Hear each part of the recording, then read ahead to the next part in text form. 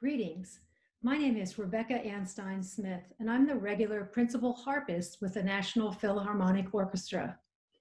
I'm speaking to you today from my home studio, where I spend a lot of time preparing the parts that we present as an orchestra to you audience members with the National Philharmonic. I miss being part of that orchestra, but I do look forward to having the opportunity to be back in my studio preparing and back at Strathmore, where we will be presenting concerts next fall.